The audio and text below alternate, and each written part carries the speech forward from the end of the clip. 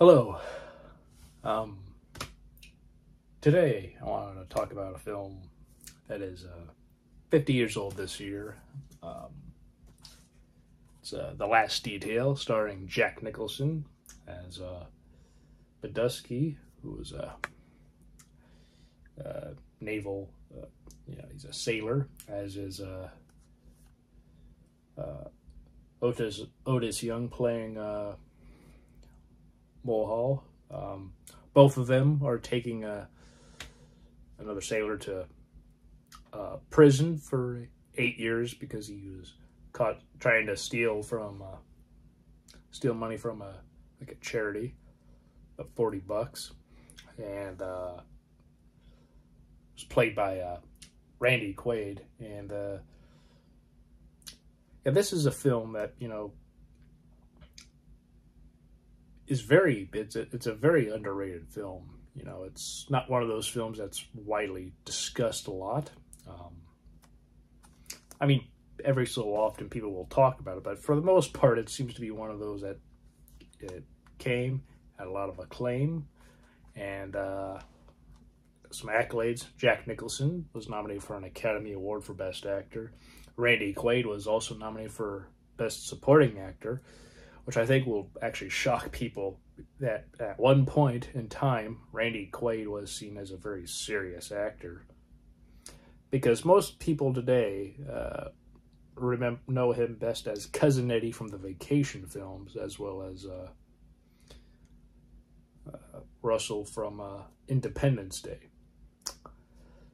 Basically comedic relief characters. And this film is a comedy drama, but I think for the most part it's more, serious than. But there are comedic elements to it, But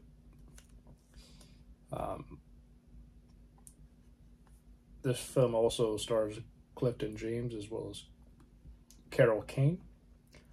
The film was also nominated for Adapted Screenplay by Robert Town, who would probably be best known for writing Chinatown. This film was directed by Hal Ashby, who directed Harold and Maude, as well as Being There with Peter Sellers.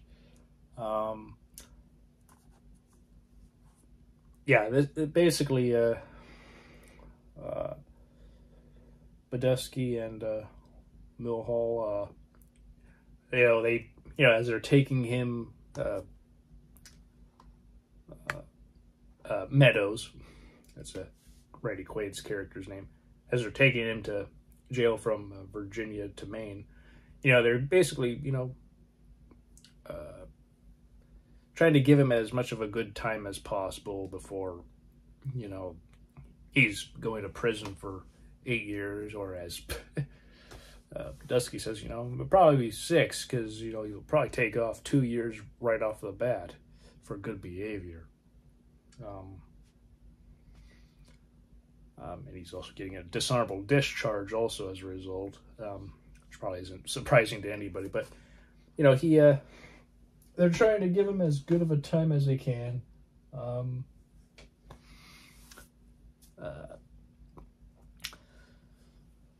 They get him his first drink. He's like 18, so he's not going to be able to, obviously,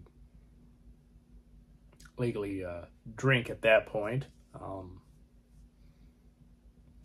Though it's interesting considering this was in the 70s, and I do know because my mother grew up in the 70s where, there was a thing where, because of the Vietnam War,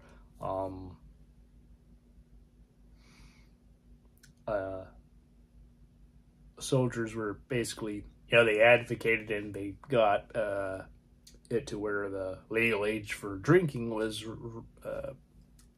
reduced to 18.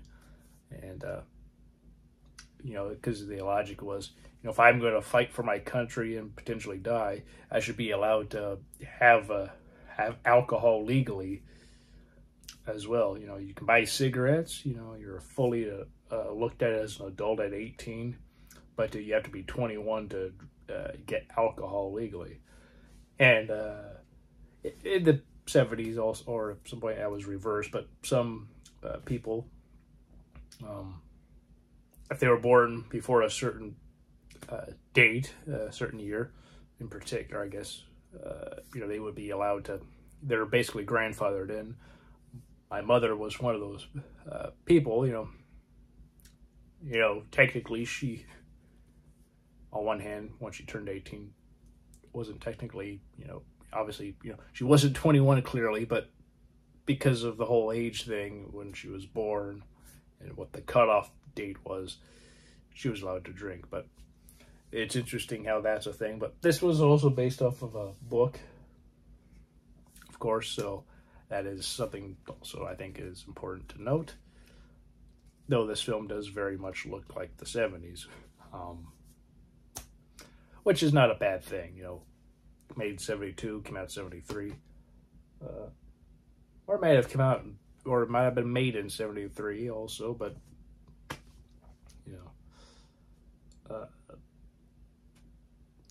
perhaps part of it, depending on whenever it was released. But anyway, they give him, Meadows, beer, and also take him to like a whorehouse where he can have sex for the first time, and they just try to give him as good of a time as they can until they get him to jail. At which point, when he does, he comes in with I guess spoiler alert, but he comes in with a big gash in his head and bleeding because he tried to escape. He ran, and then they're given guns, and so Dusky takes out his gun and loads it, and they catch up with Meadows, and Badusky beats him up while Milholt tries to get him off of him, and it's just it's a very good film, honestly. It's one of those films where obviously you kind of know how the ending is generally. I mean, they feel bad for him, but at the same time, it's like he has to go to prison. And it's just everything in between, just from the moment they're assigned this job until the end, and just what all happens. It's really cool how they all bond together, essentially, and just the chemistry between everybody is really good. The acting is fantastic, as is the writing. Direction is good, too. The music's really good, too. I don't know. This is an excellent film. It's one of those films where, it deserves more attention. This version, this 4K Blu-ray, also Blu-ray version, is from Shout Factory, or technically it's Shout Select. And I have a poster over there that came with this. And, this is just an excellent release, excellent presentation, 4K restoration, obviously for the 4K disc, and then the Blu-ray looks also, the normal Blu-ray looks excellent too. But this has an introduction by filmmaker Alexander Payne, which is interesting because right after it's over, the film does not begin, so that's kind of an odd thing. But it also has about a trip, which is where Alexander Payne talks about his appreciation for this film, Search for the Truth, which is an interview with the editor of the film, and the trailer. This is just a film that is really well made, well done. I don't know, I could probably go on and on about this film. It's one of those films that, I don't know, just rewatching this film was just fantastic. There's a lot that happens in this film that I haven't mentioned because, for anybody who hasn't seen this, I don't want to completely spoil the film, even though I kind of give what the ending is. But considering how the two of those guys are tasked to take the one to prison for the crime, which, you know, at the end it seems to be very petty, but, you know, there's a reason also why his sentence is as high as it is for something like that. Which I will not say. You'll have to watch the film to find out what that would be, why that is. It'd be great if I could talk properly without any blah, blah, blah, or if I could just spit it out. You know, sometimes that'd be a great thing. But this is an excellent film. A great performance by Nicholson and everybody involved. Apparently, I've heard somewhere that Nicholson thought this was his favorite film he did. Maybe in his opinion, his best performance. I don't think this is his absolutely best performance.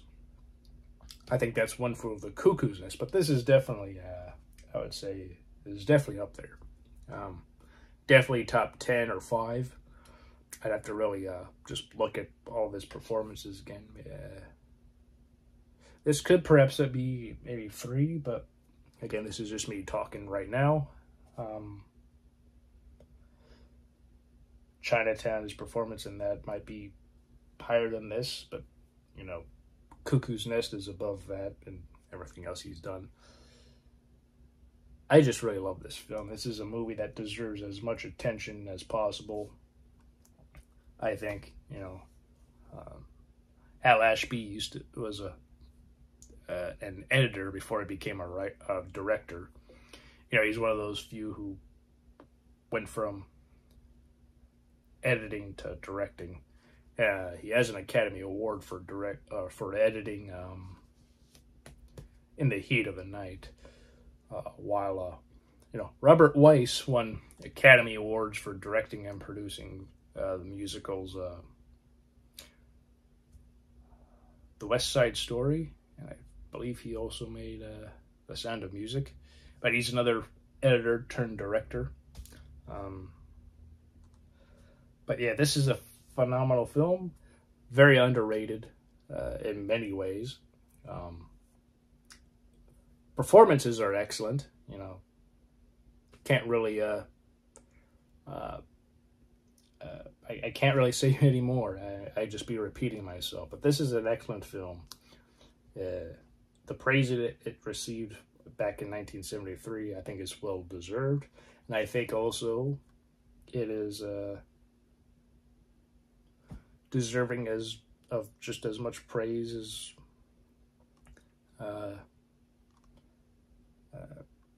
it can. It's just a phenomenal film. Yeah,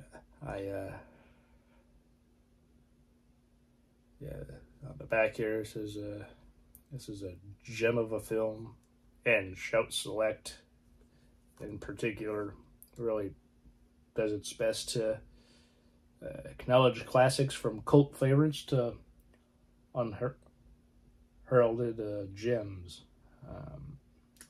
Shout Select celebrates the best in filmmaking and gives the movies the love and the attention they deserve, and they definitely gave this the attention it deserves. Again, this is just a film that deserves to be seen. You know, who knows? Maybe the timing of the film perhaps could be a reason why, you know, these days it isn't as talked about. You know, Five Easy Pieces happened already at that point for Nicholson, and of course Easy Rider, which was the film that, you know, broke him out and made him a star.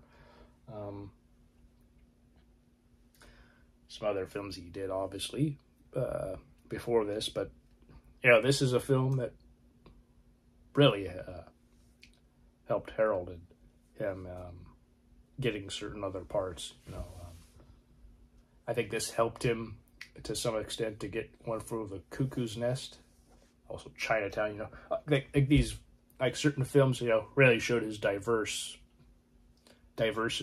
You know, and him being a sailor who was, well, you know, as it says here, a street tough sailor, and he's a, you know,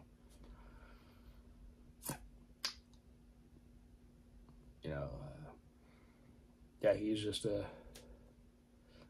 trying to just you know, show him a Randy Quaid's character as good of a time as possible, and also try to sort of, like, I guess, tough him up, if you you know, if you will.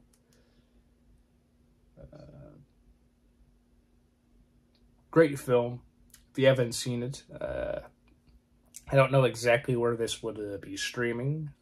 You're in America, and it's Canada. There's, you know, the Shout Factory streaming service. You know, maybe it'll be there. I know you can watch some stuff there for free, but then also you have to have a subscription. So I don't know. I would only guess that that could be a place that might be or to look for this film at. Maybe Amazon has it. I don't know. Considering I have this on physical form, I don't really necessarily need to run out on streaming myself. But for anybody who hasn't seen this film, might not want to necessarily get the Blu-ray or the 4K Blu-ray, you know, combo. I could see trying to seek this out streaming somewhere, give it a watch, see if this is something you'd like to own. Yeah, I think this is an excellent film, though. In my opinion, it's worth owning, but again, that's just my opinion. Yeah, nothing more to really say. Otherwise, I'll just be repeating myself, and I think I've done that just enough already. So I'll leave it there, and I hope this video found you well in some regard. I hope I wasn't really just sort of talking in circles, but, you know, this is just one of those films that, you know, I know isn't really talked about much. And so it's a film that deserves as much attention as possible. And so I thought, you know, it's 50 years old. Why not rewatch it and give my thoughts on the film? Overall, I obviously enjoy it. But yeah, if you've seen the film, what do you think? Do you like it? Do you dislike it? Why or why not? Have you seen it? Do you have any interest in it? Yeah. Anyway, I hope you're all doing well. Hope you're all having a great day and having a great weekend and a great week. And I'll see you all next time. Bye.